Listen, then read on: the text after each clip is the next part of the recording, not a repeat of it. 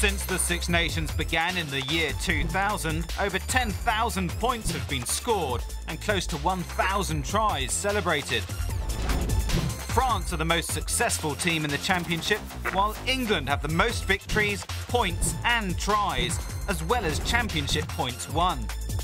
Johnny Wilkinson boasts the greatest number of drop goals and conversions, and no player has scored more points in a single season than the Englishman. Ronan O'Gara is the competition's all-time top point scorer and also holds the record for penalties and the most successful kicks in a match without missing. O'Gara's compatriot Brian O'Driscoll leads the way in appearances and tries. He's also the only man voted player of the tournament more than once. O'Driscoll is one of only 10 players to score a Six Nations hat-trick. England's Chris Ashton holds the record for the most tries in a single game. The youngest player to appear in the Six Nations is Tom Pridey of Wales. Scotland's Stuart Hogg, the youngest to score a try.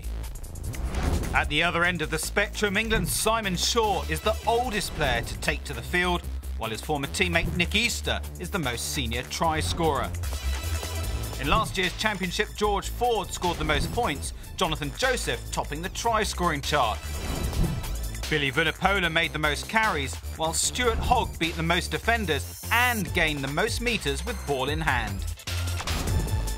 Scotland's Blair Cowan set the benchmark in turnovers. Alan Wynne-Jones was the undisputed line-out supremo, while Johnny Gray was top tackler. So the 6 teams will play 15 matches across 5 weekends in the battle to be crowned champions. But only one country can emerge victorious.